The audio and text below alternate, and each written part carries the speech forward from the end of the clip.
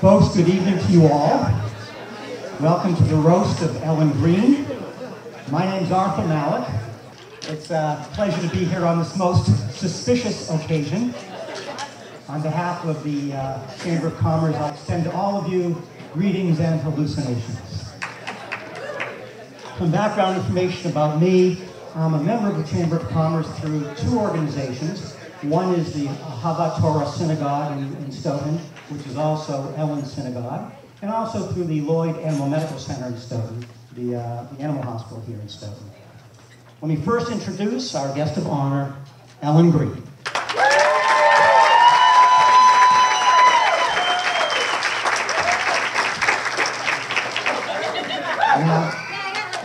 Importantly tonight, we have official timekeepers whose job it is to keep the roasters to 5 minutes. And I'm going to introduce the timekeepers. Sharon and Steve, would you just identify yourselves?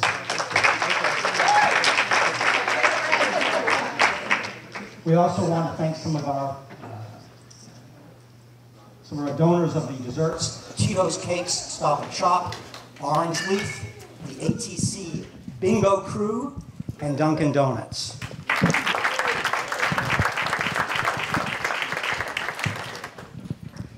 For those of you who aren't members of the Chamber of Commerce, you and I might have a lot more in common than you think, because I've got a feeling that by this time tomorrow, I won't be a member either. Now, the real heyday of the roasts was the 1970s. At that time, you could turn on the TV and watch the Dean Martin roasts, or you could watch the Friars roasts. Those were the roasts that I think of when I think of a roast. The roasts today have sort of lost their edge a bit, but nonetheless, they're still a lot of fun, and they're still very popular vehicles as fundraisers everywhere. Everyone loves a roast, except usually one person. Now, some of the roasters have asked me over the past few weeks, what are the guidelines for tonight? What are the rules? And it's very simple. There are none. I told them all to let their conscience be their guide. And with the group of pathetic degenerates on this dais, I think that was a mistake. But what a night this is going to be. Paying homage to Ellen Greene, a woman who is liked and respected by everyone who's never met her. A woman who brings joy and happiness whenever she goes. Ellen Greene never forgets a friend, but then again, she's only got one. 0 if Barry doesn't count. Now, when the Chamber first asked me to participate several months ago, I initially declined. And a few days later, I happened to bump into Barry Greene, Ellen's husband, and I told him. And he asked me, why didn't I want to do it? I said, well, being a roast, I just don't feel comfortable insulting Ellen. He said, well, you should hear what she says about you. Now, Ellen is one of the most well-loved congregants at our synagogue. It's hard to find anybody that doesn't like Ellen. Hard, but not impossible. Now, we've got congregants who are going to find something or someone to complain about no matter what. I was sitting in the chapel one day, and from the row behind me, I heard one congregant muttering terrible things about Ellen, that she's difficult to get along with, she's lazy, even the inference she wasn't very bright. Terrible things.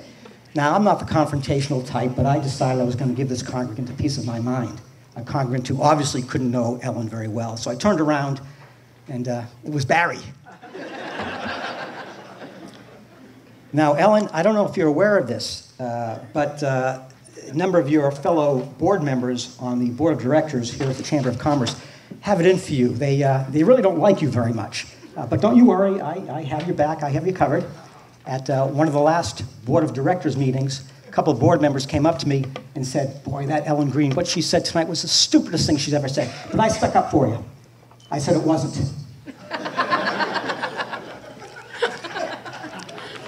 Now, over the past couple of weeks, several individuals have come up to me and they've asked me, do I think a roast is really such a good idea?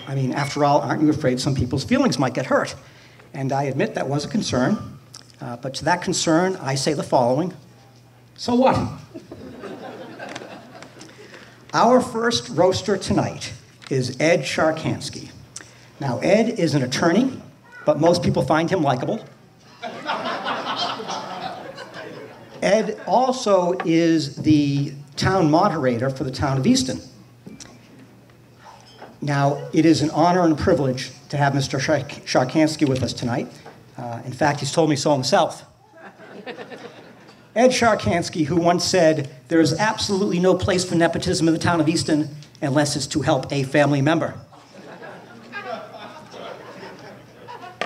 Now, Ed's field is actually criminal law. And as such, he deals with, some unsavory types. Every day he deals with killers, drug addicts, embezzlers, thieves, truly the dregs of society. And I think that's probably why he had no qualms when the Old Colony Y asked him to work alongside Ellen Greene. Ed Sharkansky.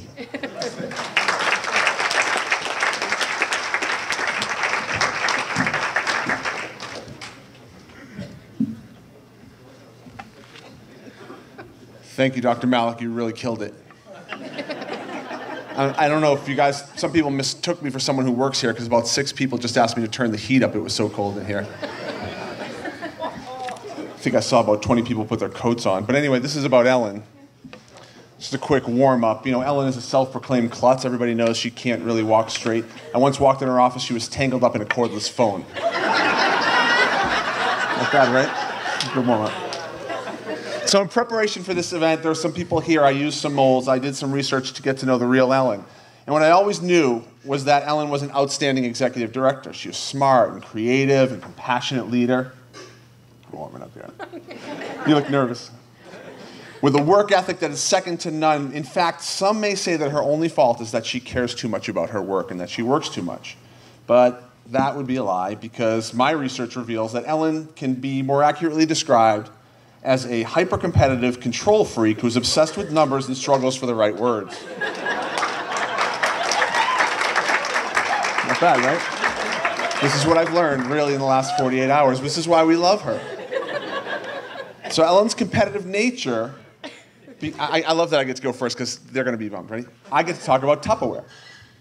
Just took all your jokes. So in another life, Ellen was like a top Tupperware saleswoman, and that's where her hyper-competitive nature comes from. In fact, she knows everything there is to know about Tupperware. Watch, Ellen. What do sharks and Tupperware have in common? They both like a good seal. You think it's easy to find a Tupperware joke? Yeah. Don't worry, I'm making a living. Anyway, Ellen will not be bested by anyone or anything. I'm told that when Words with Friends was out, she would find, if you had it, she would stalk you and she would crush you into submission if you were a Words with Friend player. Professionally, I'm told she competes by numbers. She's constantly looking at the computer, I'm told, at work. Membership units, budget numbers all the time. I'm told that her staff prohibits her from using the word numbers at staff meetings because she's so obsessed. But don't worry, she does talk at meetings sometimes. So as opposed to a staff meeting, we have board meetings, and it's a board of volunteers, and we're supposed to really run that meeting. Ellen really is supposed to report to us. She's supposed to be quiet and just sit and listen and maybe get some ideas, but it was clear she wasn't very good at that. I think it was Joyce who taught her, for your first board meeting, again, they're volunteers. You want to help them volunteer, but at the end it was clear that I was just voluntold what to do. But I heard her sitting next to me saying to herself, as she usually does, "Shut up, Ellen. You're doing it again. Shut up, Ellen." So that's not the only advice that Joyce had given to Ellen when they transitioned power recently. On Joyce's last day, she said to Ellen, "I've left 3 numbered envelopes in the desk drawer. Open one if you encounter a crisis you can't solve." 3 months go down the road, and there's major drama at the Y. Everything goes wrong, the usual stuff, and Ellen feels very threatened by it. She remembers the parting words of Joyce, and she opens the first envelope. The message reads, "Blame your predecessor." So she does, and she gets off the hook. And about 3 months after that, the Y is experiencing a dip in membership. There's major programming problems. Ellen quickly opens the second envelope, and it reads, "Reorganize." She does, and the Y quickly responds. 3 months later, at the next crisis, she opens the third envelope, and the message reads, prepare 3 envelopes. You laugh, but the truth is Ellen almost didn't even get the job at the Y. She didn't know it was a Y. The first time Ellen drove by the sign that said YMCA, she looked at Barry and she said, "Oh, they spelled Macy's wrong." Good stuff, right? But thank goodness she did get the job, because she really is like a Wonder Woman at the Y all the time, right? Wonder Woman, she wonders where her keys are. She wonders where the staff is. She wonders where the money's going, always wondering. So we've talked about her hyper-competitive, control-freakish obsession with numbers. Let me tell you about her problem with words. I'm told that she was once interviewing, these stories come to me. She was once interviewing a candidate for what was an entry-level job, but apparently she asked him why he wanted a bottom-of-the-barrel position. True story? Yes. Despite this problem with words, she's very social. She likes to talk to the members at the club. In fact, we had a conversation recently. Dr. Malik, myself, and Ellen were talking about the pros and cons of having a wife versus a mistress. So, of course, me being the lawyer, I said, well, a mistress is great, because if things break down with your wife and there's a divorce and you have all these legal problems, who wants that? And Dr. Malik said, no, he's a doctor. He said, no. You want to have the wife because that's stability, lowers your stress, healthy, long life. That's Dr. Malik. And Ellen, the busy exec, says, no, you want both. Because when your mistress thinks you're with your wife, and your wife thinks you're with your mistress, you can be in the office getting some work done.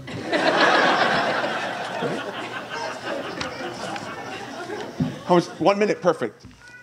In a moment, or at the end of the night, she's gonna want to get up here and she's gonna say a few words, but I'm gonna tell you, after me, there'll be nothing left to listen to. I'm gonna tell you what she's going to say. You can all go home. Because she's gonna stand up and she's gonna say to you, I have good news and I have bad news. The good news is, we have enough money to finish the building over at the Stoughton Y. The bad news is, it's still out there in your pockets. That's all I have. It's great to play the Sons of Italy Hall. Arrivederci. That's fun. Good luck.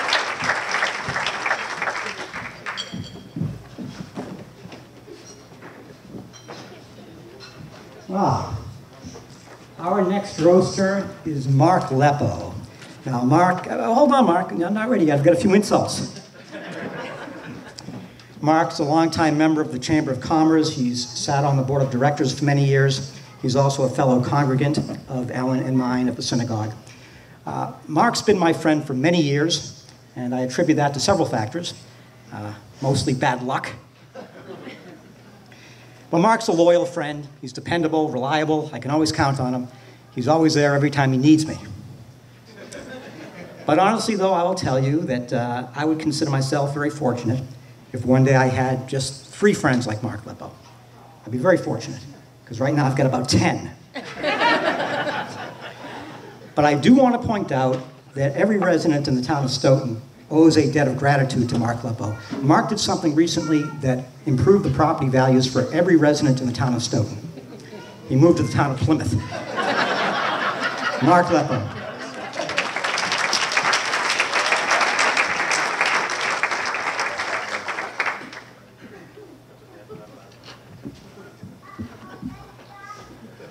Good evening, everybody.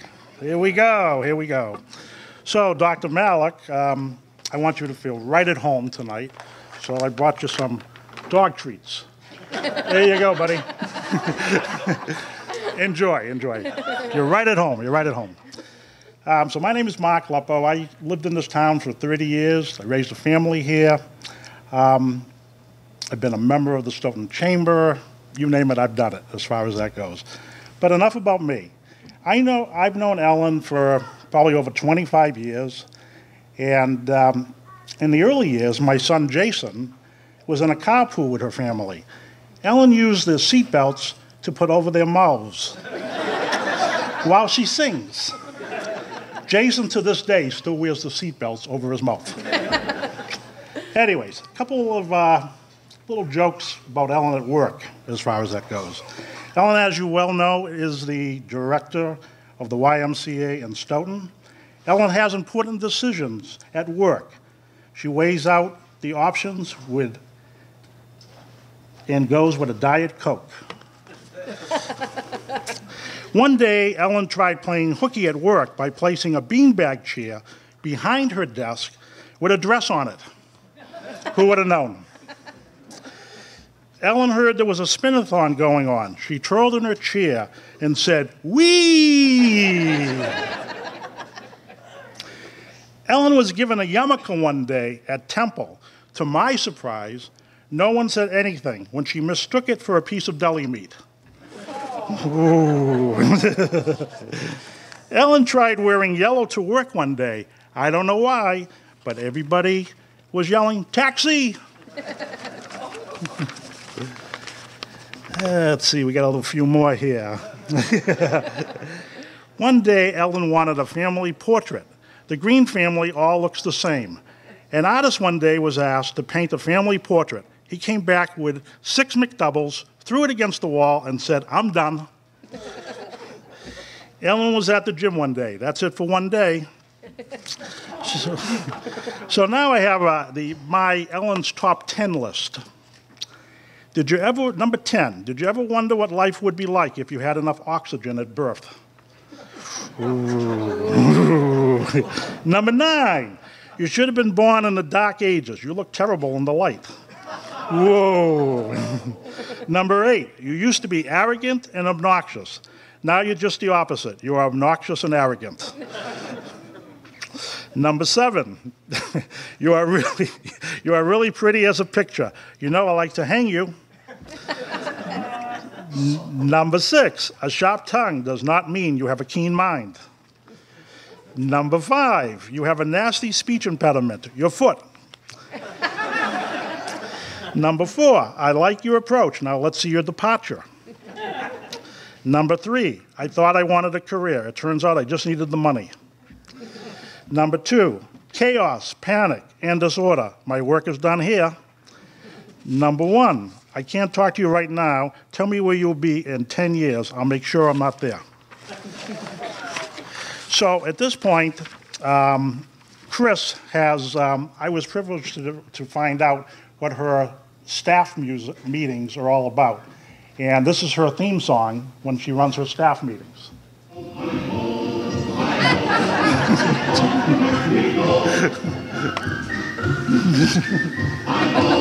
Hi.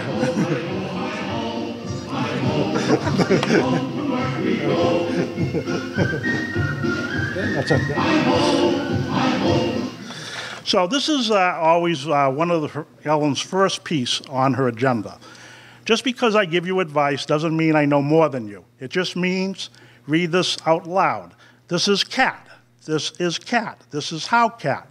This is to cat. This is to keep cat. This is a cat. This is an idiot cat.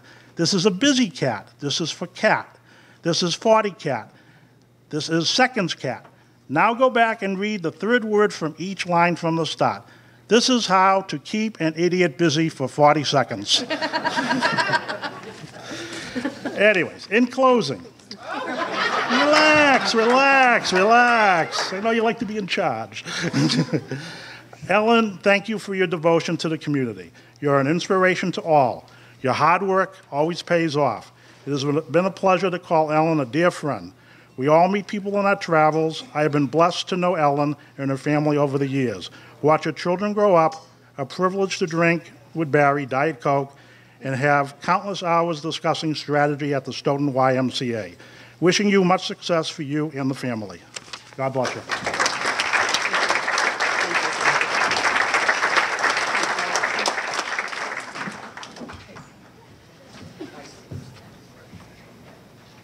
Thank you, Mark. Our next roaster is Sam Lampert. Now, Sam is by far the youngest member of the dais. Wait a minute. And there's a reason for that. She's actually close friends with Ellen's children. They grew up together, and she considers Ellen her second mom. Now, recently, Sam got engaged, and the first thing she did was she called Barry and Ellen to give them the good news. And Barry gave her the benefit of his years of wisdom and experience. He offered some very sage advice. He said, the choosing of one spouse is the most important decision you'll ever make in your life. Because from that one decision, will come 90% of your future happiness, or 99% of your future misery. Now, although Ellen and Sam are not contemporaries, they do have something in common. It turns out that Sam graduated from Bryant University in Rhode Island, and Ellen was once thrown out of a bar in Providence. Sam Lambert.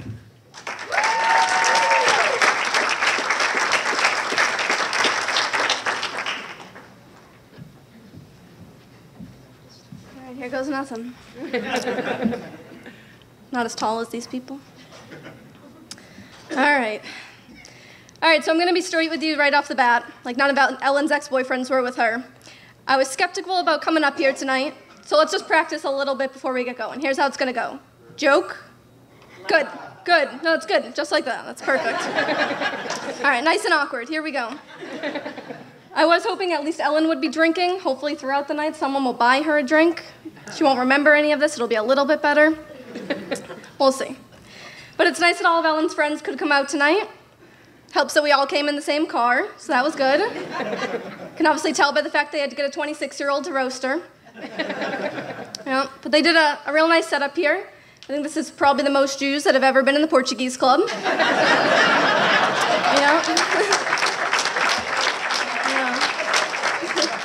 I thought I recognized some people, but I think all the Jews just look alike, so it was hard to tell. It's hard to tell. Maybe you guys are wondering why no one fed us dinner tonight. I know I was wondering that when it started at 7. I think it's because the host knew that Ellen was allergic to everything, and no one was really up to the task of serving a dinner that was gluten-free, vegan, soy-free, dairy-free, egg-free, taste-free, so they just skipped it altogether. So if anyone's hungry later, you can thank Ellen. Yeah. Speaking of food, if anyone's ever been to Ellen's house for dinner, they know that really she should be the roast master up here. She's made more roast than anyone I've ever met. She could probably work at Starbucks. I know there's a lot of Y people here tonight. It's the only way to get people to come in. Hopefully, I'm just hoping Ellen's a lot more aware of a boss than she was as a parent. I know we got away with a lot of stuff when we were kids. Just saying, I think parents are supposed to be on like a 10-year delay, so we'll talk in a few years, we'll tell some stories then. Definitely not in front of all of these people. Again, this roast, though, must be the most time that Ellen's ever spent not playing games on her phone or talking about work. I know you must be struggling, it's gotta be hard. Sometimes when I go over her house, I have to FaceTime her just to get her to look up and look at me. It's hard, it's hard. Yeah. I once thought about adding my phone number to her phone as the Y just so I could be sure she would answer my calls when I called. Yeah, gotta have strategies. Did you guys know that Ellen's actually a really adventurous person? I bet you didn't know that. Yeah, it's true. Sometimes on her one vacation of the year to the same place, Vermont, every year, sometimes she'll go kayaking, sometimes she'll go hiking. Really living on the edge, you never really know what she'll do there. Yeah. Actually, it turns out her most exciting vacation in the last 10 years was to Branson, Missouri. I swear I didn't even make that up to exaggerate my point. That's literally the place that they chose to go on a family vacation. Like, when I was writing this, I was like, where's a more boring place I could, say to exaggerate my point? And I couldn't think of anywhere more boring than Branson, Missouri. Yeah, it's true. But really, Ellen, I just want to thank you for inviting me and making me be a part of this. And, always being there for me. I really appreciate it. And looking forward to many more years making fun of each other. To Ellen, you don't have to hold up the signs. I'm good.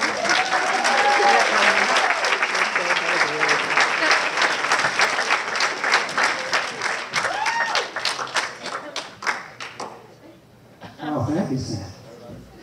Jeez. Looking at this audience, this is a veritable who's who of South Shore society. And a number of distinguished individuals here. I thought I'd recognize some of them tonight. Terry Schneider is here, the executive director of the Chamber of Commerce. Stand up, Terry. Stand up. Just wave your hand, be recognized. There you go. Now, Terry grew up in New York, went through the New York City public school system at a time when that school system was not quite up to par. And on top of that, he was not the most stellar of students. One day, Terry tried to impress a girl in class. He passed her a note. It said, he has ESP. ESP. He was trying to spell pot. Actually, truth be told, Terry was considered quite advanced by metropolitan New York City standards. As a 5th grader, he Yeah, as a fifth grader.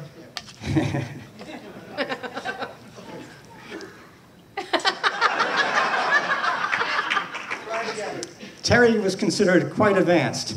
As a fifth grader, he was swearing at a 10th grade level. Bob O'Regan is here from the Board of Selectmen. Where are you, Bob?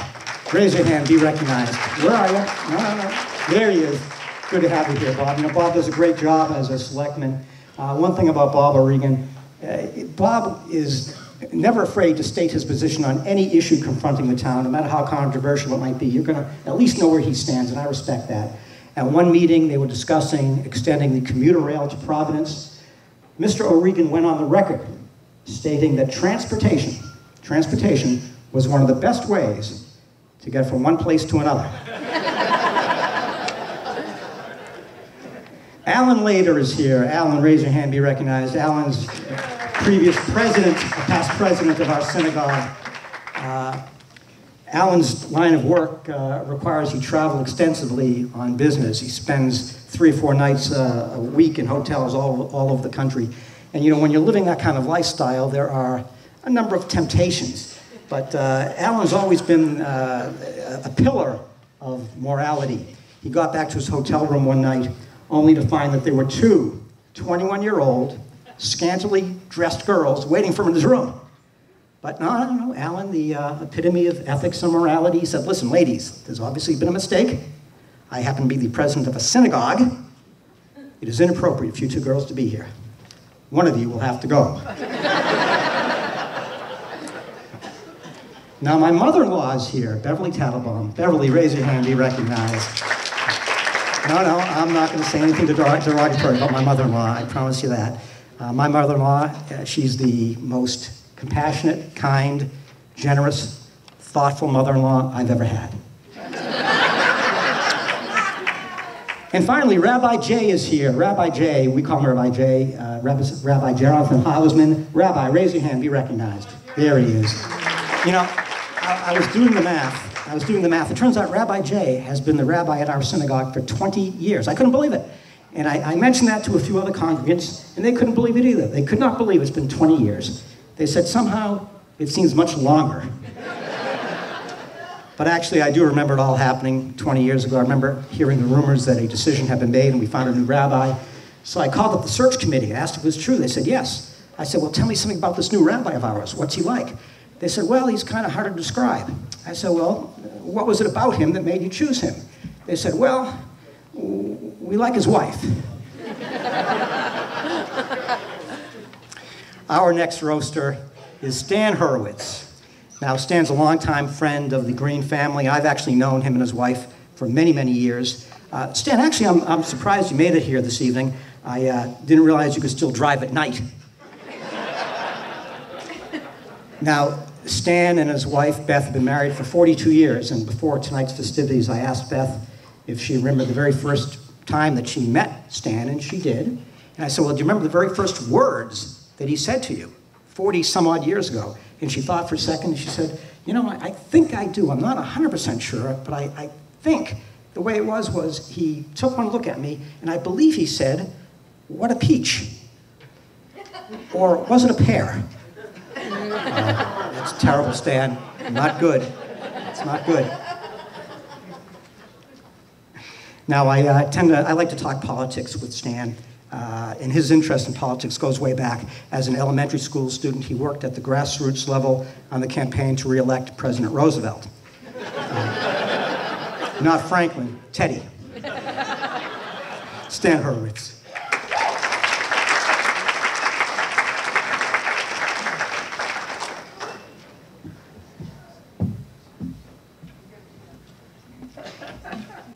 I wasn't really prepared for this. Oh.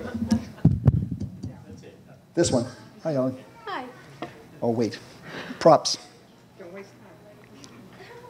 She's giving me 1 minute. Oh, look, I have I have this part of it. The other part's over here. Hold on. This isn't my real face. Both Ellen's husband, Barry, and her son, Ben, told me they weren't happy with this whole roasting idea. and threatened me if things go awry. Right? Right. Yep. Some of the other roasters threatened me not to be funnier than they were going to be, which I can't help. So right after tonight's event, I'll be going into the witness protection program. And that reminds me, Beth, when it's time to leave, will you go out and start the car, please? All right, I can do without that. I was truly moved and honored when Ellen personally asked me to be part of this roast. That feeling evaporated when I saw who the other roasters are. I'm impressed with the lineup of roasters, and I do mean lineup. Ellen, this room isn't big enough to hold all your friends, so we invited enemies. And looking at the menagerie seated at the roasters' VIP table, that explains why they asked a veterinarian to be the MC. By the way, Dr. Malik, I was going to ask you if you could identify what the refreshments are made out of tonight. But I don't want to insult the people who donated the pastry. I thought there was going to be some, other stuff. I have a long history with Lloyd's Animal Hospital, as many of you might. Dr. Malik took care of 2 of our family dogs, the late Meredith, a retired racing greyhound that was always kvetching about old injuries, and the late Wrinkles, the dog from hell. Thank you, Dr. Malik, for putting them both down prematurely. And Beth says thank you for the special choke collar you got for me to wear. Ellen, are you paying attention? Yeah. It's past her bedtime. Before you get too swell-headed about all these people who rearranged their schedules and made enormous sacrifices to help honor you tonight, don't be so self-important. It's actually a pitiful turnout considering the 300 people were invited. And these are actually the not-so-smart ones, the slower ones who couldn't think of excuses to get out of it. You may be wondering, along with me, why I was asked to be part of this illustrious charade. Perhaps it's because she's known me an awful long time. She put the emphasis on awful. I've known Ellen for more than 20 years. Dr. Malik, that's about 3 in dog years. I discovered a connection between Ellen and Dr. Malik. He delivered her kids.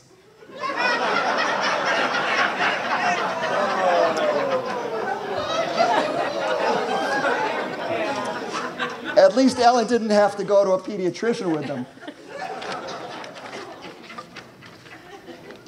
Is this on?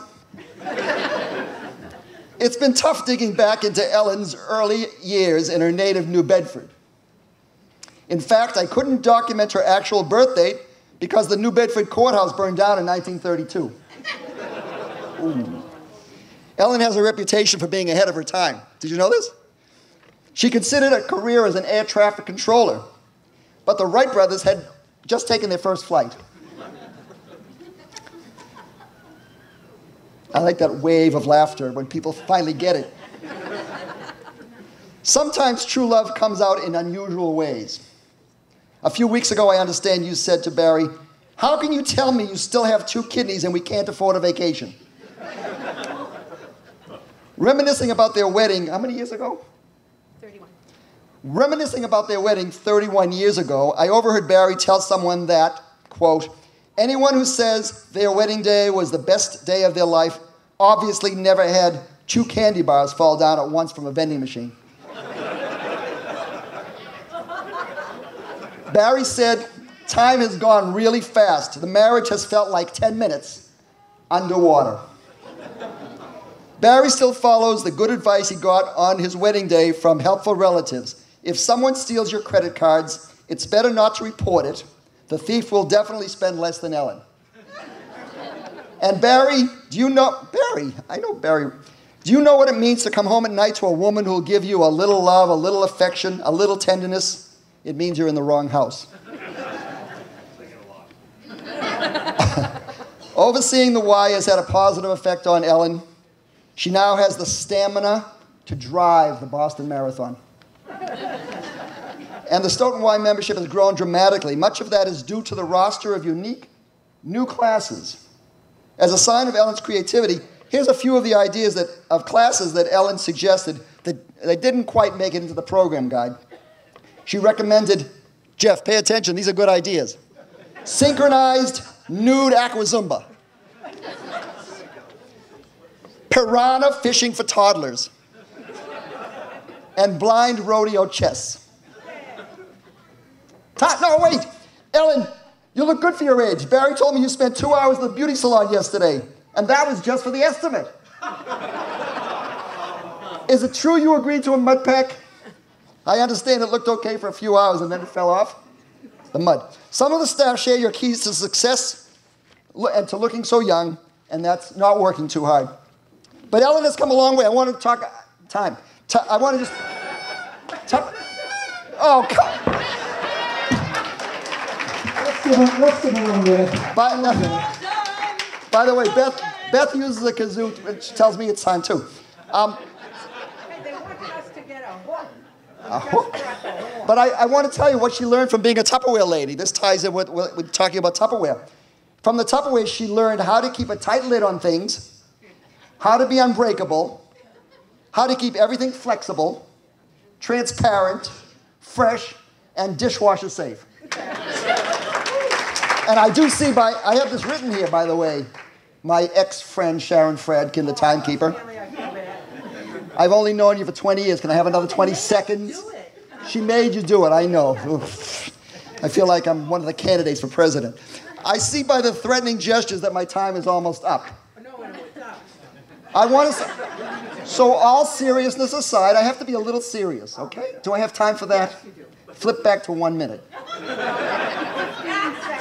Beth, my beautiful wife of 42 years, told me that I have to say something serious, so I'll show off appropriately in the Portuguese club with a little Hebrew. And I want to show off to the good rabbi. Well, I didn't recognize you with your clothes on, by the way. I want to quote from an old Hebrew Rabbi Hausman remembers me from the most hilarious eulogy I gave from my mother-in-law 2 years ago. Remember? It was... My mother-in-law was rolling over. Anyway, I'll close with this little Hebrew blessing. May you go ad me'ah ve'esrim. And that means may you continue until 120.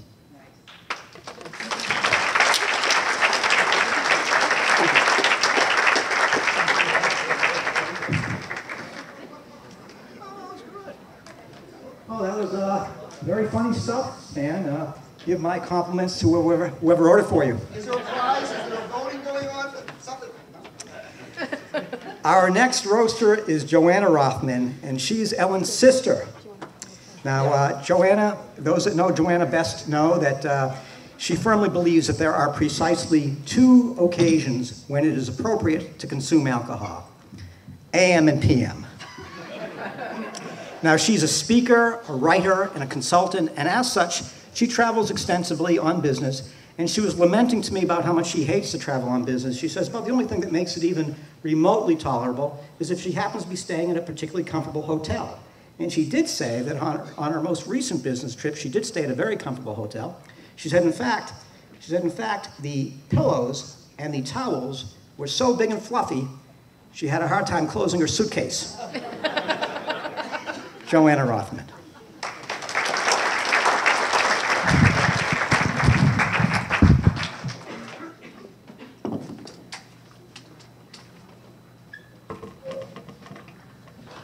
Thank you.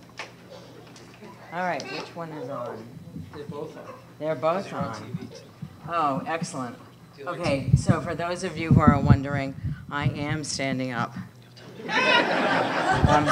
Ellen, break out the tissues. Because I don't believe in making fun of people. I do my own thing, and I'm doing my own thing tonight. I'm going to tell you 3 very important things about Ellen. First, Ellen has extraordinary people smarts. Now, you should know she's not shabby at all in the book smarts department. I came home from college my freshman year. I was confused about calculus. She took one look at the book, her freshman year of high school, and what happened? She explained to me about differential and integration equations. She explained to me. I was the one taking the class. So, but the people smarts, oh my goodness. Ellen first showed me how smart she was with people when she was 2 or 3 and I was 6 or 7.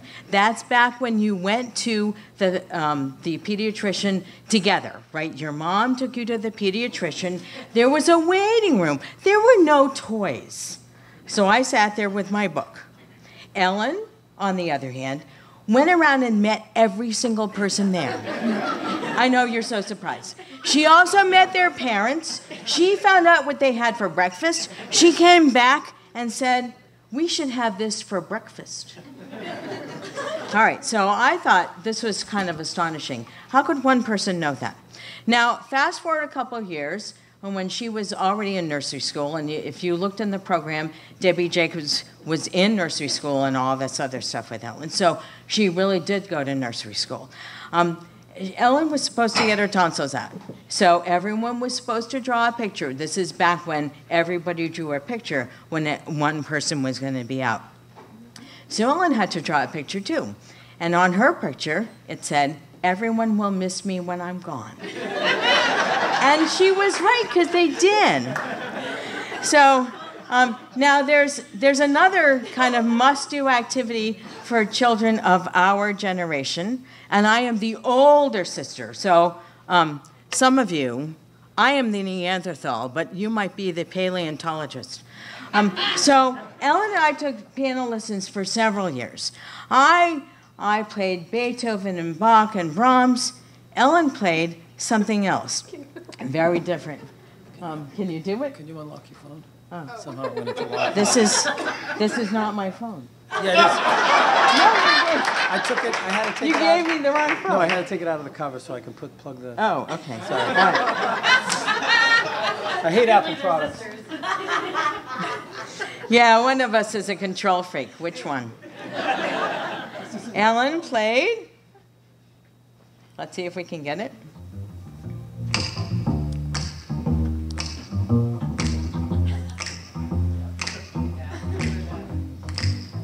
Trailer for sale. Okay, I need my time. I need my time. All right, so that's enough, yeah. So now here's the key. Did anyone really want to hear Fur-Elise? Only my mom wanted to hear Fur-Elise. But did everyone want to hear King of the Road? Yes. So Ellen showed those people smarts even back then when she was figuring this out. Ellen will never tell you this, but she manipulated our parents with great love, but she totally didn't. Okay, so the next thing I have to tell you is Ellen is a crier. I hope you have tissues. Oh, excellent. Okay, so when we used to watch Little House on the Prairie, and she would cry. It started at 8 o'clock. By 8:05, she was crying. She cried at the movies. I would go to the movies, and I would stuff my pockets full of tissues, because Ellen would say, "Can I have a tissue, please?" Okay. She cries at commercials. And you know the Boss of Me commercials? I'm sure that you cry at that one. Yeah. Okay. So Ellen cries because she has this huge, generous heart. And she notices her feelings and uses them to figure out where she's going. And the last thing I want to tell you is that Ellen is loyal. If you are your friend, she has your back. I'm not so sure about some of my other roasters. And how many of you have been the recipients of Ellen's help? She takes you to doctor's appointments, whether or not you really want to go. She sits with you through the happy times, the sad times. She puts a smile on, that wonderful Ellen smile, and she helps you get through your day. So I've told you 3 very important things about Ellen. She has terrific people smarts. I also said she manipulated our parents, which is a good thing. She's a crier, and she's loyal. And this is all because Ellen has such a generous, generous heart. So you know some of her accomplishments. The 2 wonderful, outstanding children, my niece and nephew. I guess I should have said it the other way around, in birth order. A demanding job that she excels at. And a terrific husband who supports her work and her choices. And all of you wonderful people who love her. All because of her big heart. And if she quit tomorrow, you would miss her. So, instead of roasting Ellen, Let's toast Ellen. Please raise your glass with me and to Ellen, my sister and my friend, we love you. That's it. You can clap now.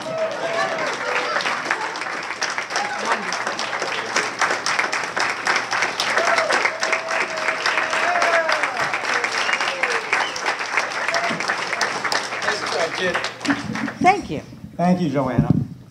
Our next roasters are a married couple, David and Cecile Sinclair. They've been married for 35 years.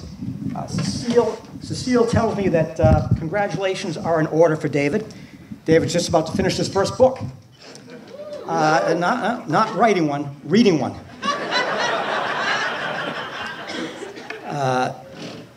David actually performs stand-up comedy professionally. And last weekend he had a gig. He entertained 200 people. The only problem is there was an audience of 800.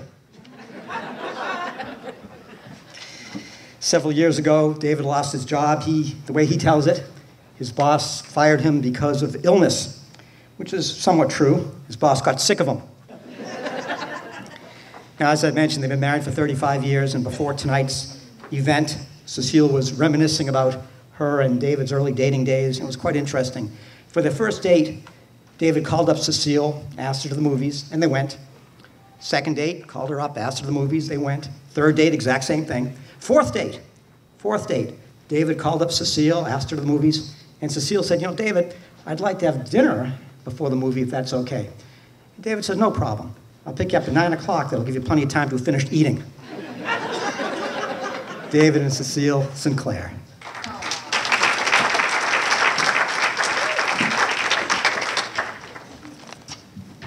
In case you can't tell, I'm standing.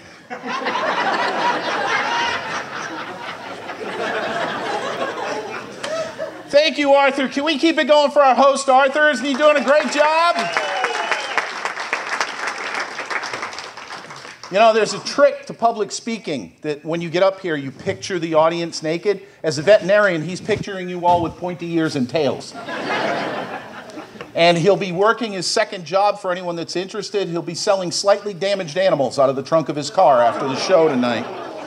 So thank you for that, Arthur. It's great to be here to roast Ellen tonight, isn't it, dear? Yes, where is she? She's right there. Where? Right next to you, right there. No, Ellen!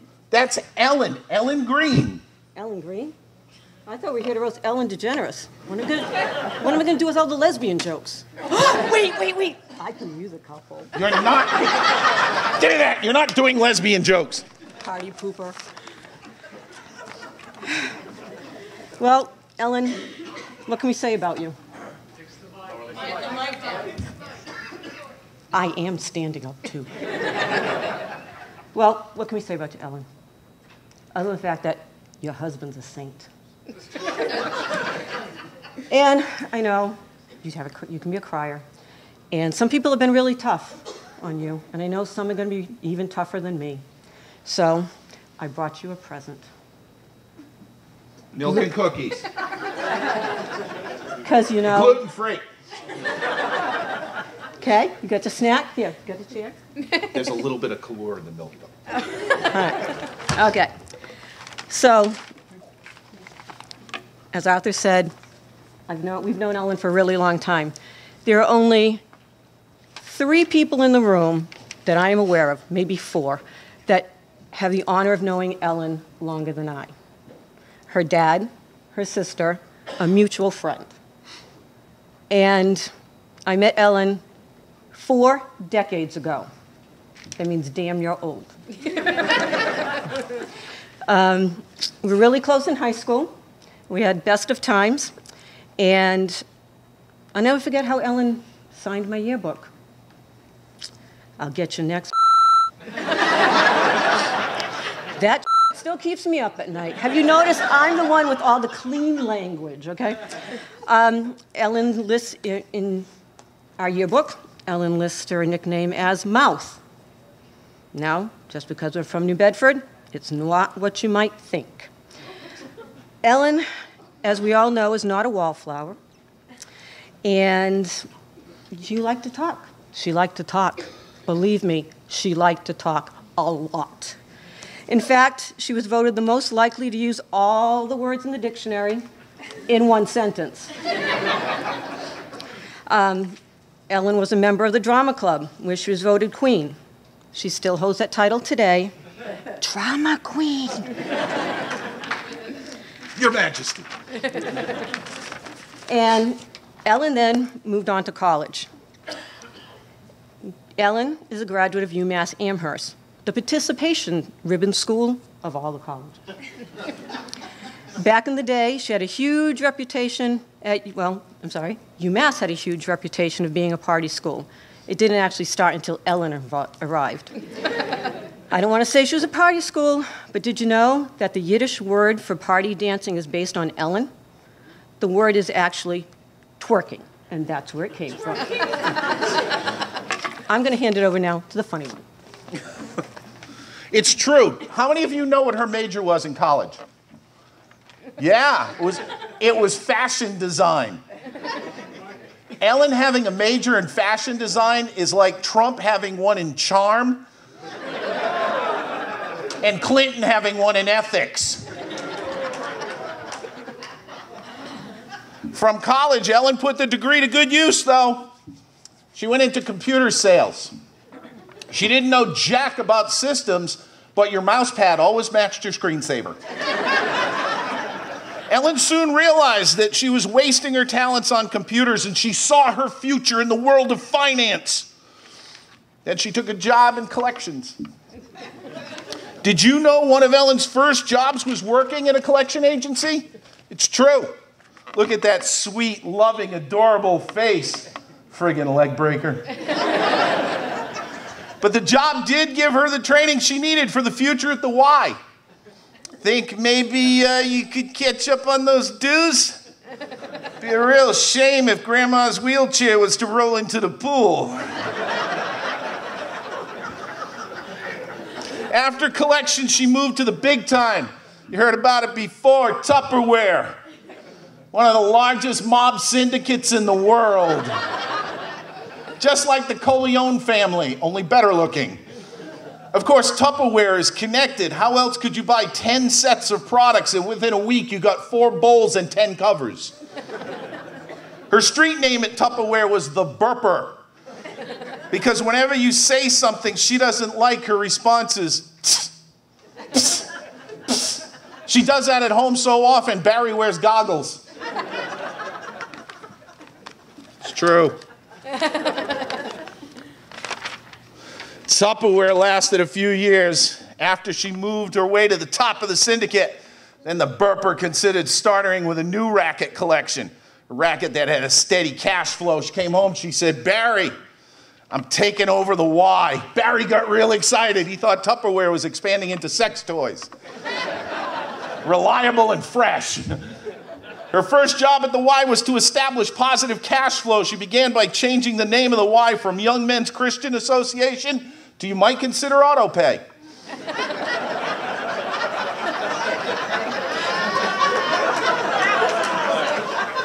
Ellen coined the membership drive slogan. Let's put it this way, you'll be healthier than if you didn't join. The Y, the Chamber, she's become one of those rare celebrities, so famous that she's referred to by just one name.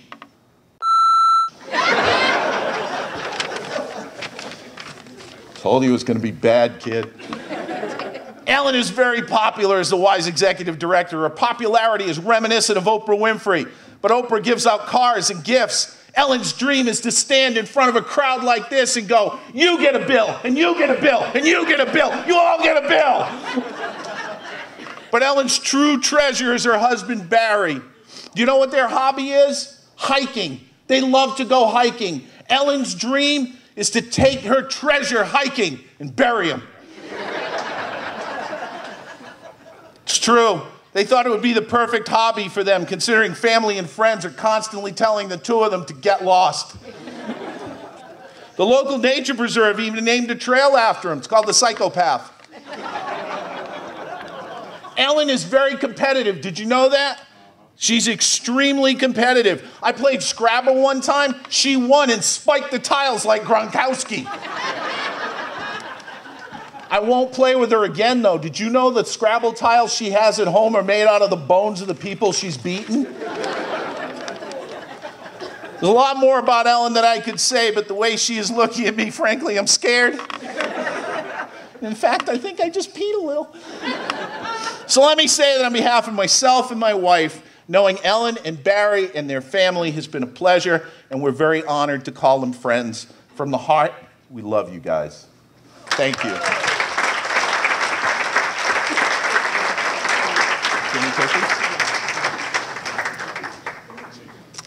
Our next roaster is Susan Lyons. Now, Susan and her husband, Frank, have been married for 12 years. They're just celebrating their 12th wedding anniversary.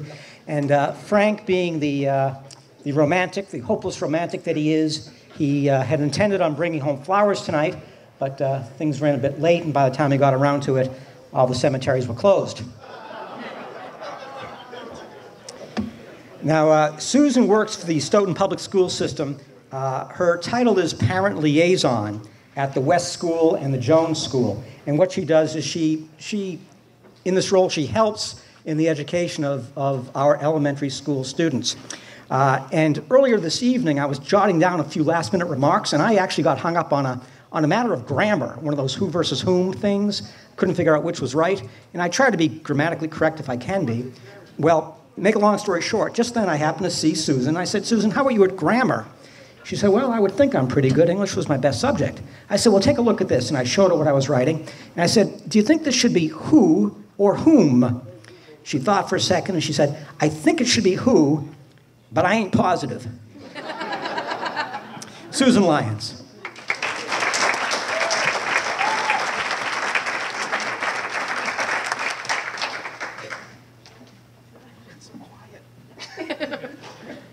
I forgot my prop.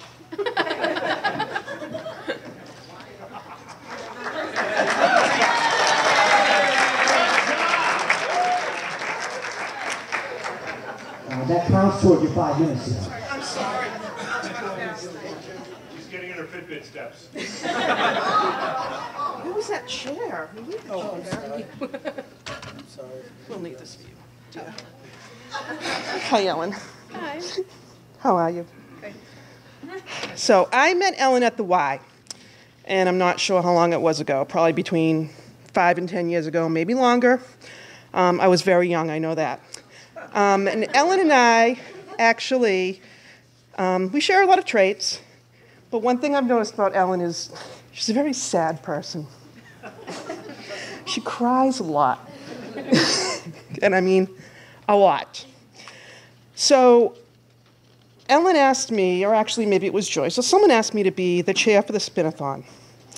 So I thought, okay, I can do it, and I'm going to have this rule that I'm going to stick to. Never talk to Ellen. Because, as you know, she might cry. So each year, Ellen gives me these challenges, these goal amounts. And each year, I just give her a look of, I can't do that. But she says, just go ahead, do your thing. And I just follow my rule, never talk to Ellen. I just kind of look away. So she proves me wrong every year. But let me tell you how this spin-a-thon thing turns out. So we go in the day before, we set it up. Ellen comes in, her eyes fill up. And I just look away, because I'm not going to talk to Ellen. So here. Oh, here's me for you. The next morning, she comes in. Things start going on. Ellen gets on the bike, 7 o'clock. She does her thing for an hour. She gets off the bike, 8 o'clock, and says, I'm going to go take a shower. And I think to myself, oh, thank God, I've got an hour. I don't have to look at Ellen. I don't have to talk to her, nothing.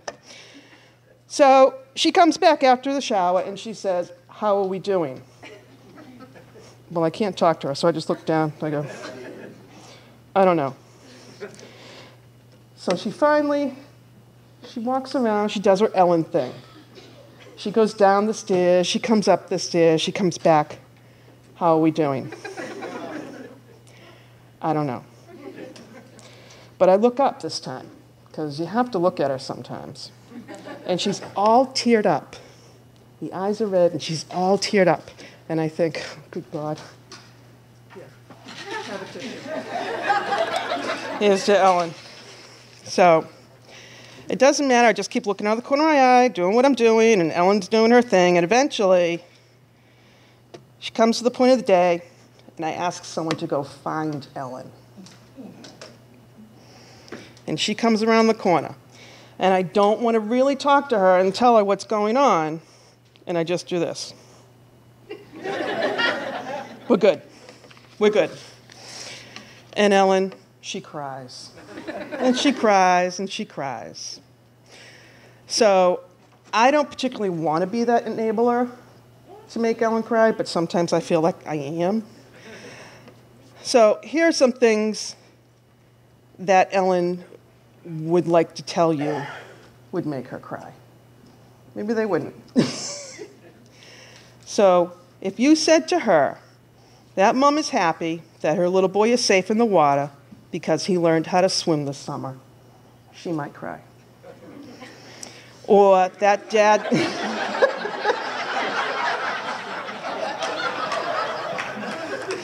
that dad got to drop his diabetes medicine because he started a workout routine. She might cry. Or the little girl that went to camp, had a life-changing experience, made some new friends, she'll cry. Or if there's a coffee commercial on, she might cry, right?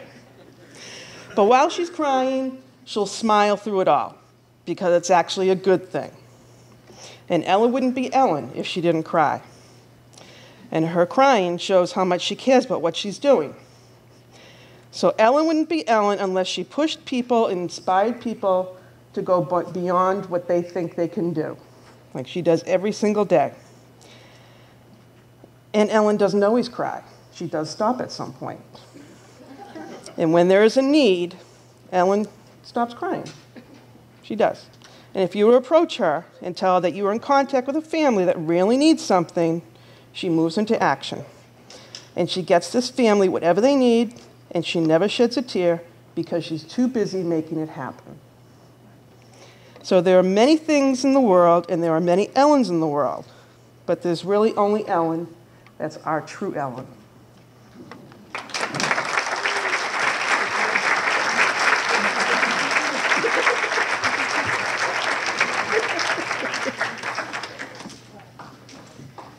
Yeah.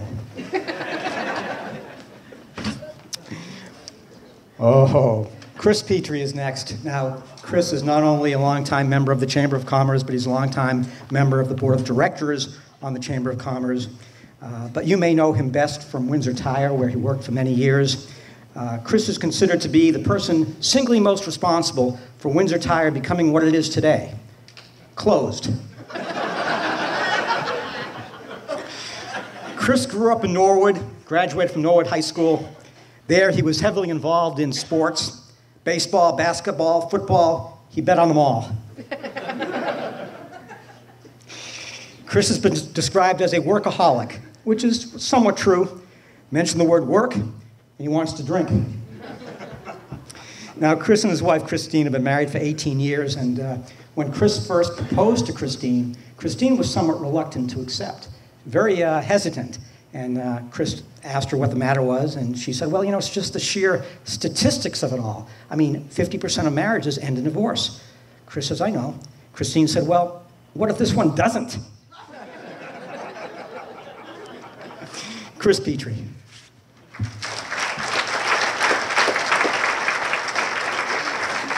Thanks, Arthur. I had to do some chamber business.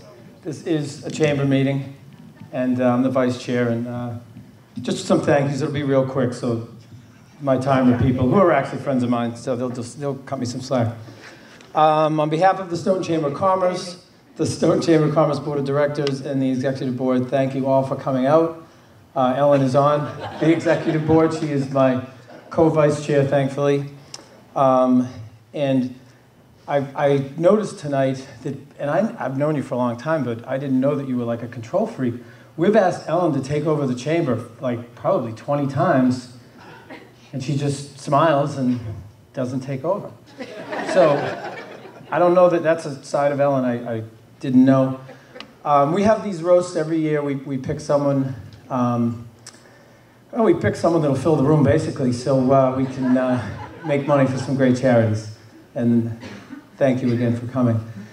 Cindy Pizzara, who couldn't be here tonight, she has an illness. She put this thing together. She chairs a lot of these things. She's very good at it, so I hope she's doing okay. And so let's give it up for Cindy. And Erica, Remy, and her husband, if they're out there, big helps. Thank you very much, guys. Erica's done a lot of things with me, Farmers Market and whatnot. She's a sweetheart.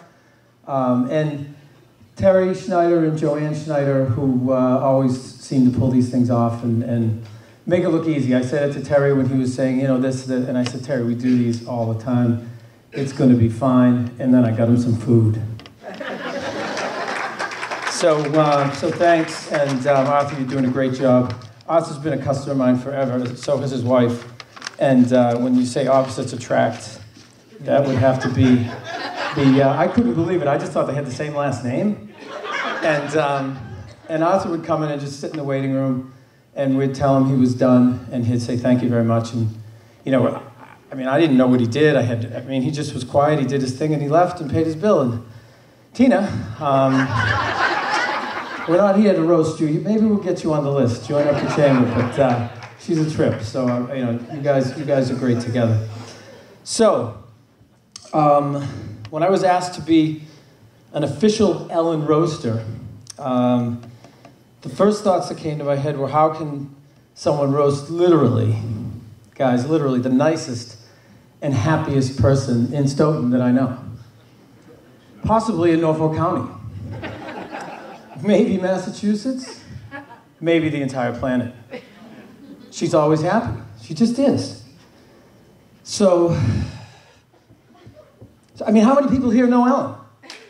Yeah, give it up. Is there anyone that doesn't know Ellen in here? Well, now you know her. She's been sitting up here on stage. We've never done this at a roast, so we might have to do it in the future. So now you see what a difficult job all these roasters and I had, because we're all here to make fun of, embarrass, jab, razz, and laugh at really the nicest person in the room. So how can a person do that and sleep at night? So I did a lot of soul searching, and I said, you know what? I really can't do this. I said I really can't. So I cannot roast Ellen. So I decided to roast her husband, Barry, which someone said earlier. So wait a minute. No, wait a minute. Barry and I have hung out a lot. He's a chamber wife, but he's a husband. So we go to events together, and yeah. So I started my work on Barry. And I don't know Barry that well. We get in conversations over a few drinks and a few more drinks and a few more. But then I said, wait a minute. Barry's probably the second nicest person in this room. I said, how can you roast Barry? So the only time, he likes his Jack and Ginger. I never heard of it before. We're at many events. So the only time I saw Ellen a little bit was when I think Barry and I were going up for our 4th or 5th or maybe 6th, and then I snuck one back for him. And Ellen very nicely said, Barry. And that was it. And then I was drinking alone again. So I cannot roast Barry or Ellen. I just can't do it. I gotta sleep at night, right? So what now? I'm racking my brain. I said, can I back out of this thing? No, I have the sound system. I'm gonna be here. And Cindy asked me, anybody that knows Cindy Pizzara, you can't say no and you don't back out. It's like Dory. You know, it's just, anybody knows Dory. Cindy would kill me. So I said, wait a minute, I got this. Franny Crimmins, everybody know Franny Crimmins? Maybe from Stoughton? For some reason, he's not roasting and not being roasted this year. So I don't know how that happened. So if Franny isn't here, and he's the guy who always turns this into a bash Terry Schneider night. So I figured let's maybe roast Terry Schneider. You know, they eat lots of food things. You know, I heard someone say something about food. Yeah, there was food. It's sumptuous, very sumptuous. But then, you know what? I said, this is Ellen's time. It really is Ellen's time. And Ellen, again, is definitely the happiest person that I know. She's always smiling. She's always happy. And I didn't know I was going to have assistants up here. As you know, I tend to assist everybody, so I have help. So this is Ellen's happy flag. I'm going to hold that, okay? Be careful with it, all right? All right, I had instructions for this, too. So, yeah. Wait a minute.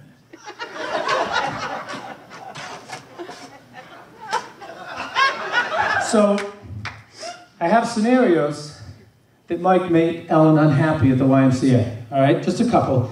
And, you know, I don't know that a lot of you know some of the players. So someone says, Ellen, Terry Schneider called again.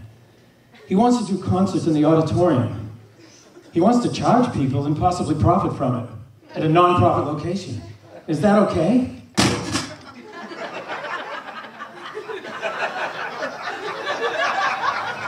So, yeah. Here's another one. This is really easy. Hey, Ellen, Mark Snyder is on the phone again.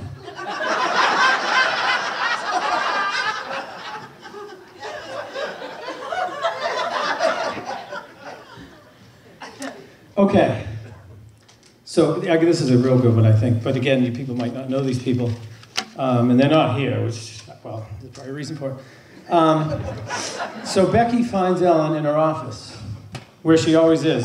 Her old office, she told me she really liked it because it had the windows and you could walk in and she could always see the people walking by. And as she would see the people walking by, what would she do? I don't know how she got anything done. Hey, it's Ellen, she's smiling. She's smiling. And you know why she's smiling? Sorry, there's no one to do my sound.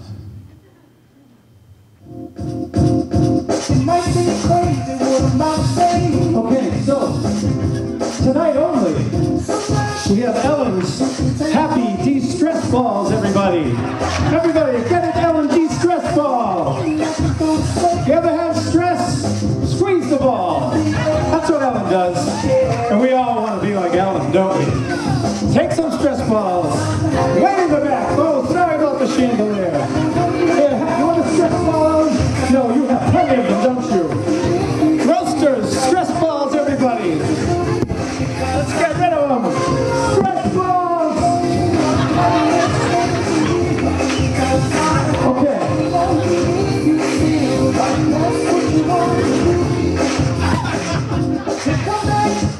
Okay, I got one more. Becky, who is, I got plenty of stress balls on the floor in that chandelier, there's one. So she finds Ellen in her office,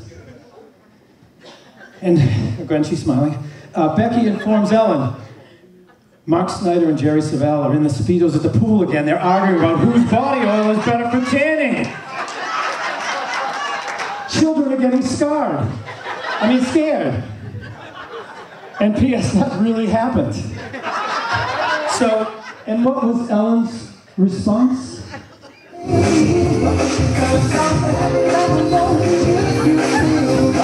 Thank you, everybody. Oh yeah, that was good. That was good stuff. Lots of fun. Just want to again thank some of our donors for the desserts: Tito's Cake, Stop and Shop, Orange Leaf, the Ahavath Torah Bingo Crew, and Dunkin' Donuts. Our next roaster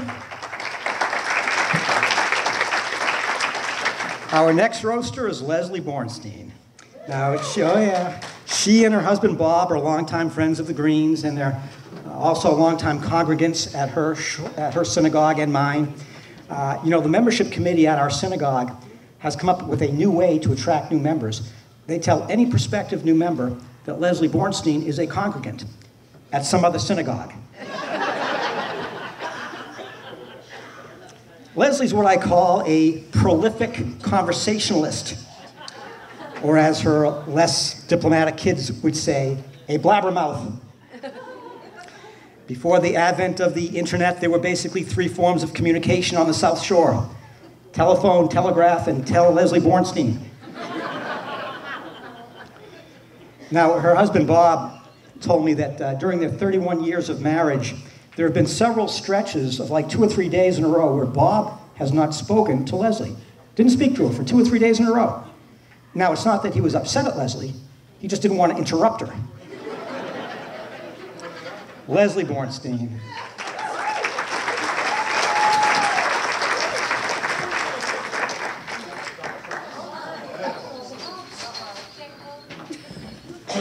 No, wrong holiday.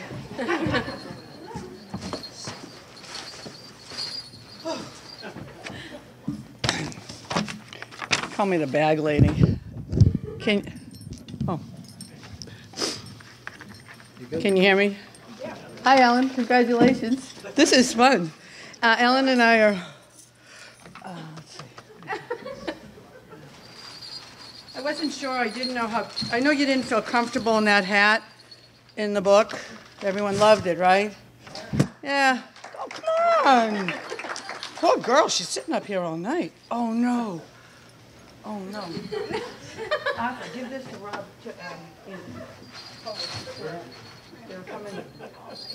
So this is pretty close, don't you think? So you don't feel bad? What do you think? I like it. You like it? I like it. You like it? Like it? Good. Okay, so Ellen and I are old friends from Stoughton, from the temple. She's my good friend, and I'm old.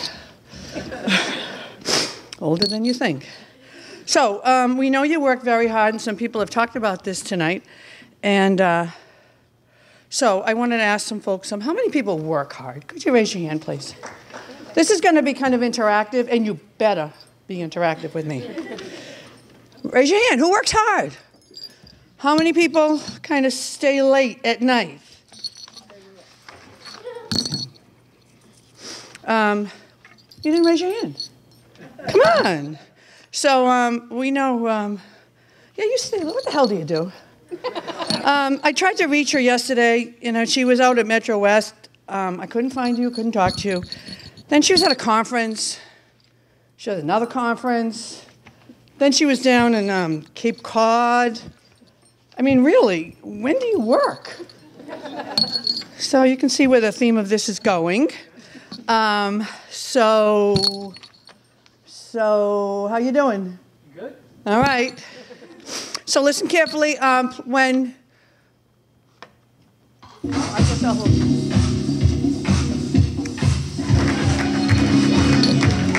Ellen, what the hell do you do? I said, Ellen, go home. You're all through. I said, Ellen, Barry's watching the clock.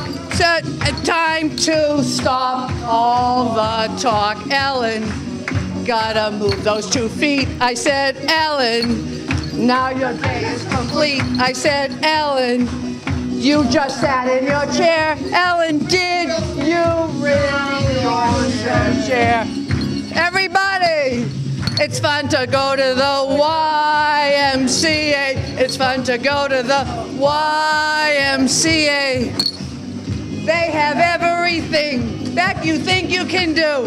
Even sprain your ankle before you are through. YMCA, it's fun to go to the YMCA.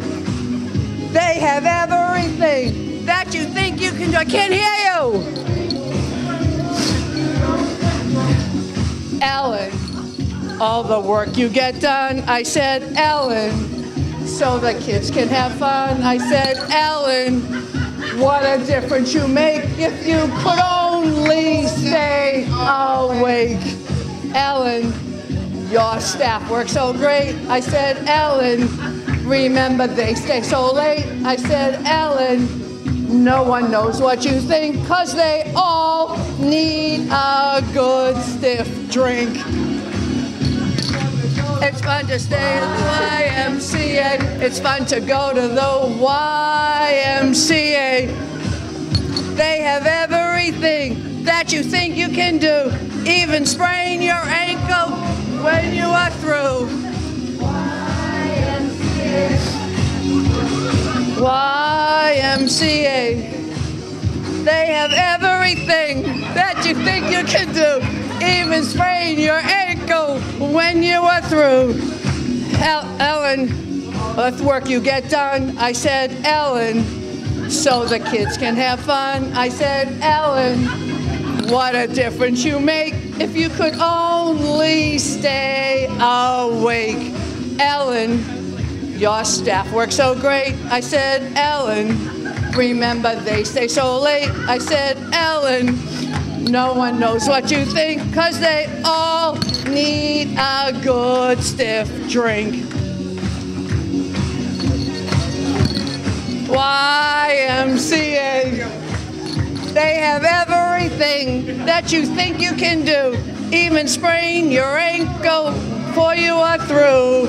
YMCA. It's fun to go to the YMCA. They have everything that you think you can do. Ellen, we love you.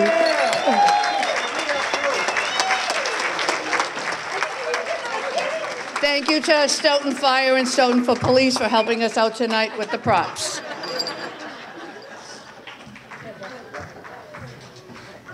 Thank you, Leslie.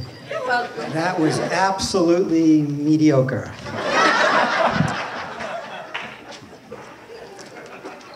Our last roaster is Jeff Russell. He is the Chief Operation Officer at the Old Colony Y.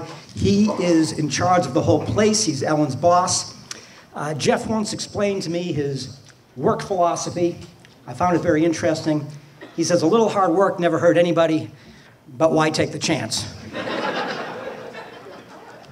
Jeff's a man of few words, and by that I mean he has a very limited vocabulary. I golfed once in a while with Jeff, and I don't like golfing with Jeff. Jeff cheats. Jeff shaves his score on every single hole. In other words, if he shoots a 5, writes down a 4. Shoots a 4, writes down a 3. And I knew he was doing it, but he kept denying it, and I didn't have any proof. Until one day I got my proof. One day, Jeff shot a hole in 1 and wrote down a 0 from force of habit. Remember that one? It's terrible. Now, I remember when I met Jeff for the very first time, and afterwards, Ellen asked me what I thought of him. I said, well, I think he's a real wit. Ellen said, well, you're half right. Jeff Russell.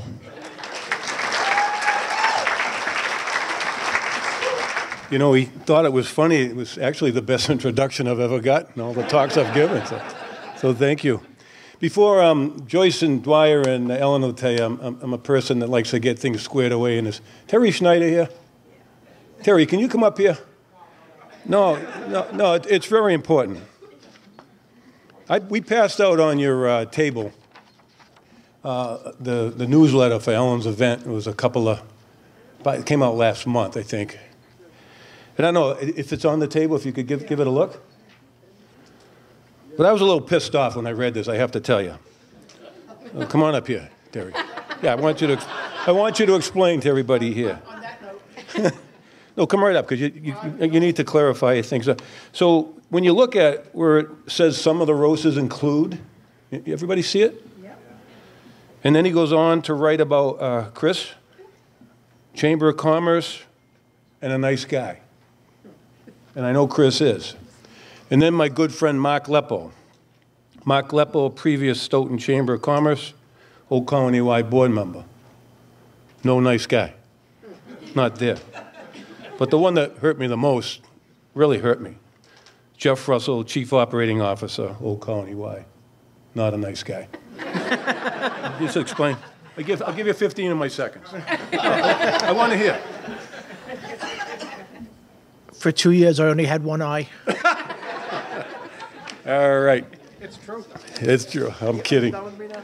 The Old Colony Y is in a tremendous place where we are in Stoughton today, and has a lot to do with Terry Schneider and the support he gave us 8 years ago. We're grateful for that. Unlike the other roasters, I have a very difficult, different job to do tonight because she's an employee of the Old Colony Y, and I'm sure you're all familiar with Department of Labor laws and grievance procedures and all that go with that. And I'm just thrilled to death that what wasn't mentioned in Ed Sharkansky's introduction, and this is a serious and a very proud statement, is that he was appointed a judge just a couple weeks ago, and he deserves a round of applause for it.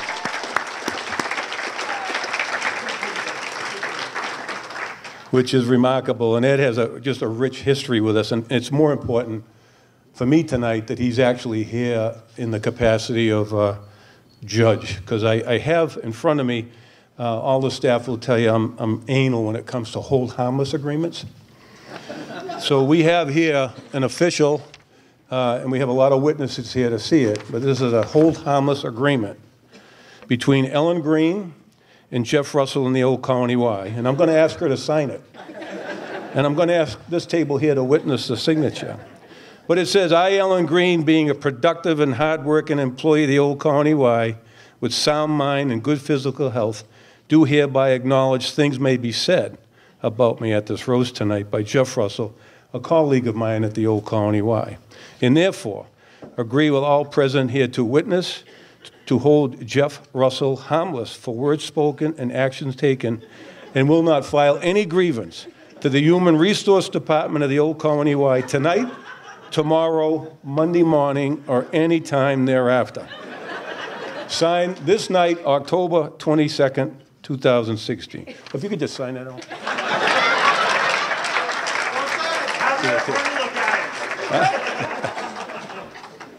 And I'm not saying another word till that's signed and signed by the witnesses. You guys witness it? Yeah. So on a more serious note, those of you that, in fact, people from the YMCA, any YMCA, could you just stand up? Members too. Yeah.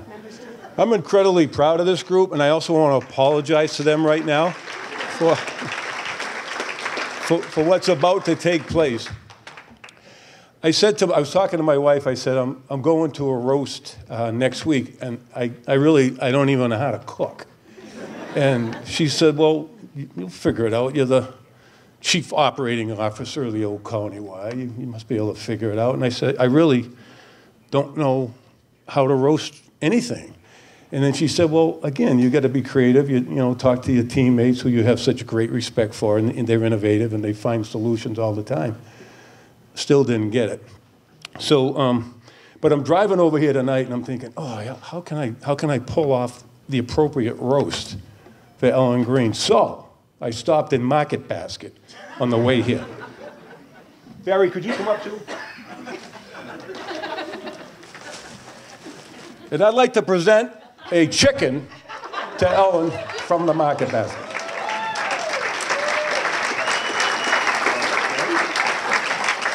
And one for Barry, too. I'm told this is the best roast in this area. It smells good. Huh? It smells good. Yeah. So I want you to know when I was in Market Basket, and I know Stop and Shop sponsored some of the treats tonight, and I'm sorry, I would have picked up the chicken there, but Arthur DeMoulis was actually in line, and I said, gee, he said, what are you getting the chicken for? I said, I'm actually bringing it to a friend. She's having a roast tonight. He said, oh, that's great. And then I went on to, I said, geez, would you ever consider being a chamber member of the Stoughton Chamber of Commerce? As Market Basket, you people are tied into the community, wonderful. And he says, well, tell me a little bit about it. So the first thing I said, well, Terry Schneider in the news release didn't even say I was a nice guy. And he said, Jeff, I've known you my whole life, and I would never join anything that people would disrespect you like that. So, Terry, I almost had a member for you, but actually you're the one that blew it. So anyway. Jeff, you mentioned the food comes from Stop and Shop. Well, I'll buy my chicken there the next time you ask me to roast. So, and that's all I'm going to say. I cannot, other than what we just did, roast Ellen Greene. And it has everything to do with my incredible respect for her and her family. We came, I don't know if you're all aware, but I grew up in this town many years ago. and have such love for the community of Stoughton, Massachusetts. And 8 years ago, when the Old Colony Y came back in, we came back in with great dignity, and we came back in with a vision. And the vision that was the clearest for us were to retain as many of the employees of the JCC that we could. And a lot of them are here tonight. Joyce Dwyer, absolutely one of my favorites. And Ellen Greene, when we went through, and the humor is done, by the way. When we went through, because I can't roast her, she's awesome. But what we did when the Y came in 8 years ago, I physically sat in the lobby of the Y and met all my high school friends and community members that I had been associated with 35, 40 years ago. And prior to that, we interviewed every employee that we wanted to retain. And the interview process was quite difficult in that they were nervous they may not have a job. I was nervous they may not stay with us. And I think when we completed that process, what we learned was the best part of that acquisition was the employees of the Stoughton YMCA, now the Stoughton YMCA, but at the time the JCC, that we were able to retain. And I can remember interviewing with Ellen, and it was really, we interviewed a lot of people, but Ellen was you could just sense her passion and her love for everything, and she was not at all nervous about being retained. I think she was very confident, but she portrayed such a level of professionalism and passion for the workers that were there. In fact, I took it a step further and went out into the community and networked with and talked to a good number of the stakeholders, and there were several names mentioned, and Ellen was one of them, and they said, if you do not hire this person, we're going to revoke our membership. We're not going to join the YMCA. So it was a good business decision. But, but unlike Terry, Ellen, after the interview, looked at me right in my eyes and she said, you know, you're really a nice guy. And on that statement, as she left, I said, oh, she has lousy judgment, but I still want to hire her anyway. But I just want to, I put down a few notes for Ellen, because she doesn't know it, but she's very near and dear to me. She's just an incredible, powerful woman that I could not be more proud of, and I say that publicly. And we've built a team in Stoughton that has taken that talent into all of our branch operations now, and we owe so much to the people that stayed with us, and now we're celebrating just incredible success. But I have a few notes, because I really wanted to capture the words and not kind of trip over them. But Ellen is a wonderful woman with wonderful class, grace, passion, compassion, work ethic, dignity. Ellen is honest, strong-willed, and it's been laughed at tonight a little bit, but her strong will is in a very powerful way, very purposeful way. She's focused, she's ethical, she's respectful, she's family-oriented. And people have picked on Barry tonight, and Barry's been at every event. I mean, the last couple of years, we've had such phenomenal growth that the team that we have in Stoughton is in front of us, lifting heavy equipment and getting things ready for a lot of the people in the room right now.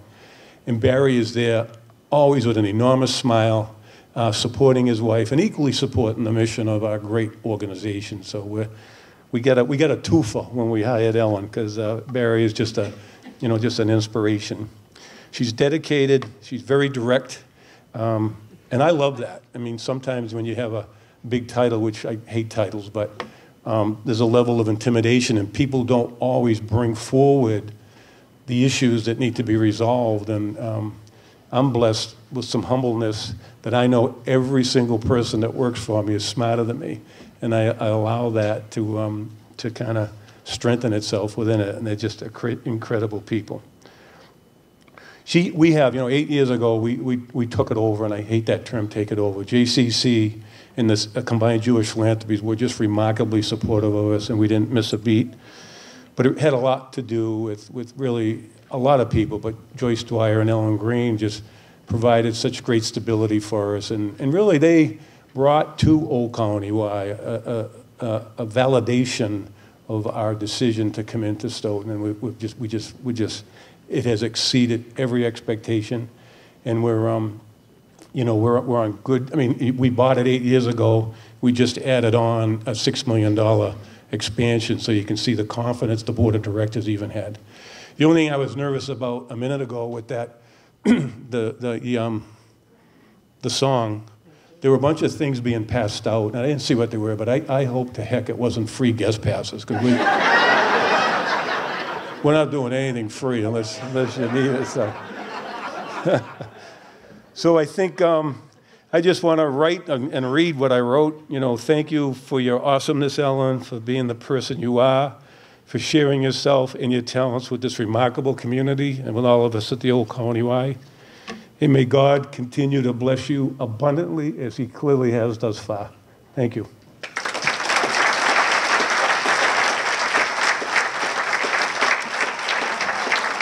This is from the staff at the Y, and it will go with their chicken dinner when they get home tonight.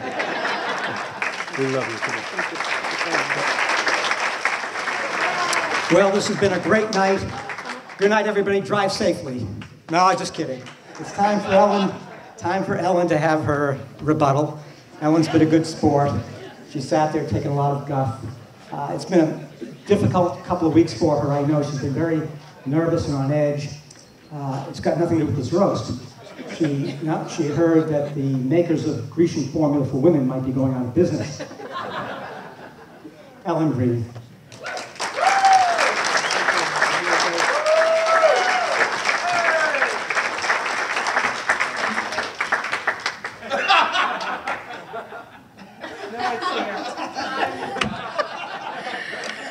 Okay, so here's the thing is, I was going to get up here and I have some jokes, and I'm probably going to still try to do them, but I'm not sure I'm the best deliverer.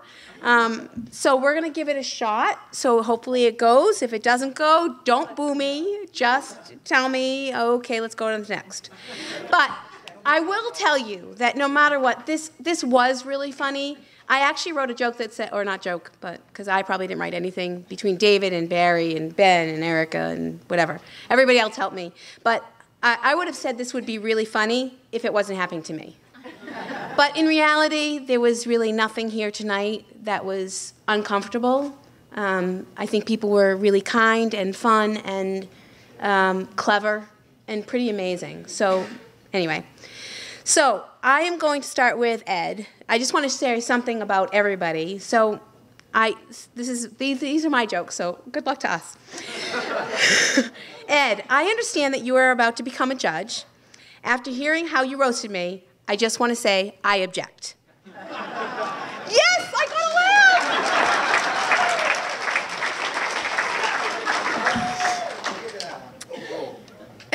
laugh! So, since you are becoming a judge, does that mean you get benched? Oh, that was okay. Okay, Mark, it's on to you. So, you are proof that God has a sense of humor.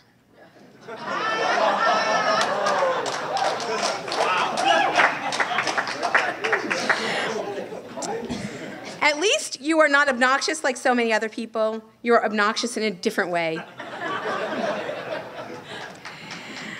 And Mark, I'm not insulting you. I'm actually describing you.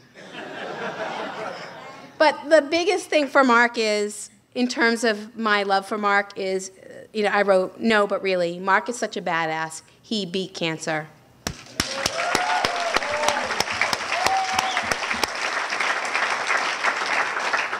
Sam, where am I? Oh, there's Sam. She was really good tonight. Sam, you were phenomenal. Sam is really funny, but looks aren't everything. You have to say one of those, right? We consider Sam our sheltered, this is Barry's joke, Barry and Erica. I know. Well, we consider Sam our sheltered daughter. Thankfully, she was housebroken when we took her in. I don't want to say that Sam is young, but I will say she's the only roaster that hasn't hit her sell-by date. That was a so-so. Yeah. No, that was, I think David helped me with that one. Oh, maybe that was something I came up with. No wonder it was, nah. All right, Stan. I think I did these, so I don't know. Or with help. No, okay. Just do them. He's telling me just do them. Stan carries around a business card with important telephone numbers like the president, the Pope, and himself. Obviously, he thinks very highly of himself. As a matter of fact, when he walks into the Y, he expects a standing ovation. He has even requested a treadmill with a red tread or a red carpet. He will be waiting a very long time. With most people, the left side of your brain does some things, and the right side does others. In his case, however, neither side seemed to do a whole lot. Johanna. I don't know how I could roast you when you were just great with me, but being the oldest sister, the best thing about her is that whatever I say, she'll forget before she gets to the car. When I was little, Johanna used to tell me I was adopted. She actually did, by the way. She finally stopped when I told her at least our parents wanted me. All my life, I have tried to convince her she is older than she is. That is true, too. The problem is that it makes me older, too. Doesn't really work. Cecile. Cecile has changed her body shape a lot over the years. Tremendously. So she's lost a lot of weight. But David, thank you for being a good husband, because you found it. And I've always thought of Cecile as we know that. We probably even, whatever. And I know I don't speak like that normally. Now I call her skinny. David, I was going to give you a nasty look when I heard your jokes, but I see you already have one. I don't want to say you are Mutt and Jeff, but you do give dancing cheek to cheek a new meaning. Susan. Hi. I'm not crying now. No. Susan, why does the spin-a-thon need a chair when every bike has its own seat? She is my chair, and she is amazing. Susan is strong, and what I found is that strong people don't put others down. What they do is pick them up and slam them down for maximum effect. Don't think about doing it the next time we're working out together. Chris. Where's Chris?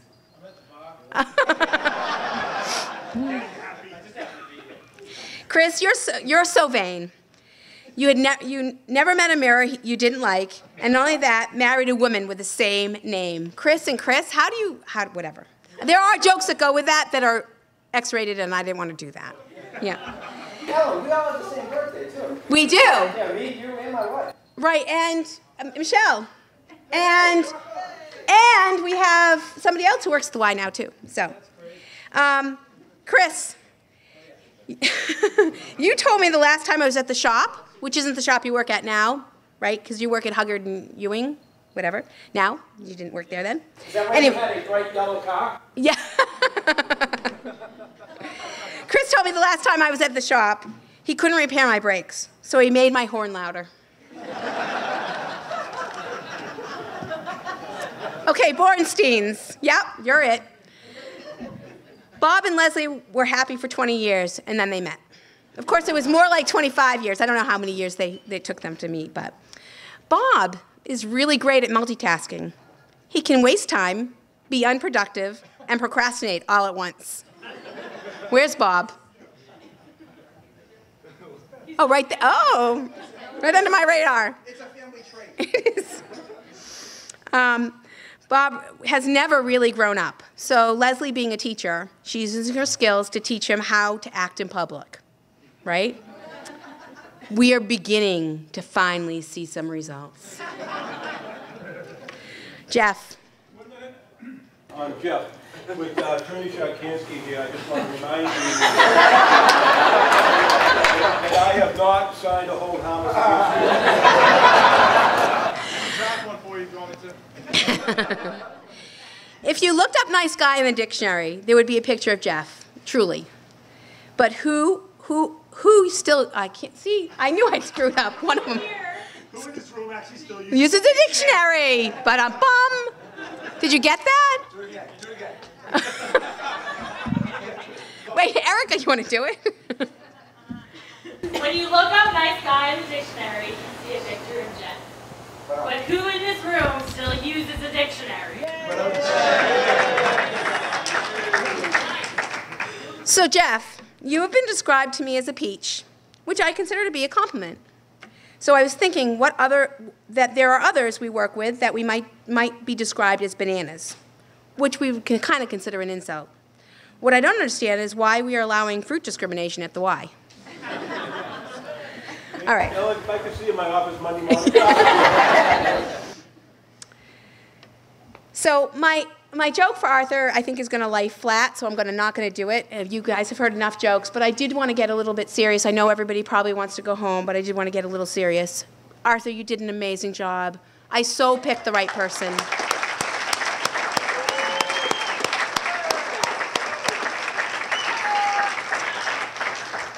I want to thank my family because they did not like this idea. They supported me all the way through it, and I really do appreciate that. And they helped me through, which is really good. I feel much better now than I did 2 hours ago. Thank you. No! No! Not done! I wanted to thank the committee, Cindy, Terry, Leslie, Bornstein, and Erica Remy. Thank you very much for taking this on. I know this was a little bit extra work on top of your already busy schedules. Truly appreciated.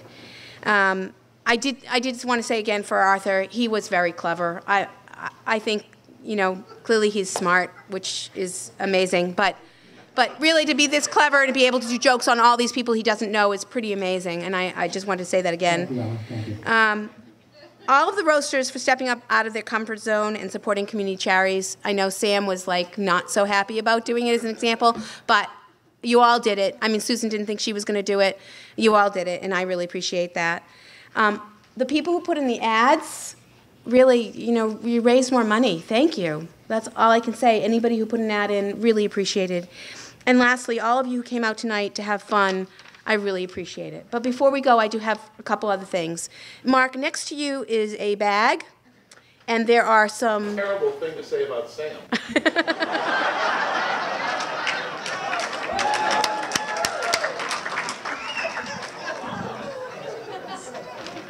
I have an item for everybody who was part of the roast panel and Arthur, and it says, these are nuts.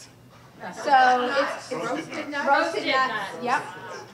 Thank you for roasting. Thank you for roasting me. We must all be nuts, and I do believe we really are all nuts to be able to do this. And then my name and the date, today's date. Please, everybody, take one home. They are good now, so I don't know how long they'll last, but. Let's shoot with can I have the chicken? So I have one for everybody. Please don't leave without your nuts.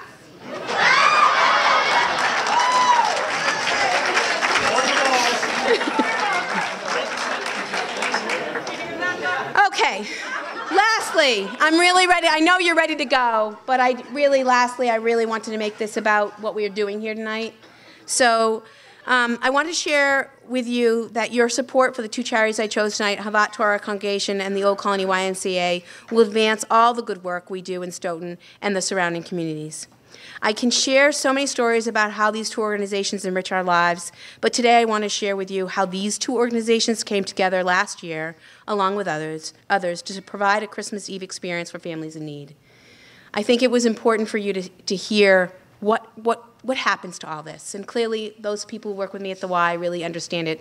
But I don't know if the people who are here from the Y know about the ATC, what Ahavath Torah does, and vice versa. So here's a great example where we worked together, and we used the funding that we develop here. Think about this. Close your eyes or just think about what it is. So it's how welcome and blessed people feel. So this is a Christmas Eve experience. It's how welcome and blessed they feel when they get a complete home-cooked meal with all the fixings they can think of. Or it's the smiles that they see when the children get presents, an enormous sense of gratefulness that parents feel because their children are happy.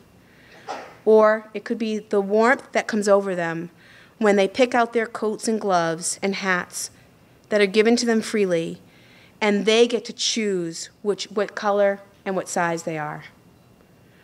You are the ones that make a difference by supporting these charities. You fill bellies, keep folks warm, bring smiles and laughter to so many. Thank you, everyone, for all that you do, and have a good night.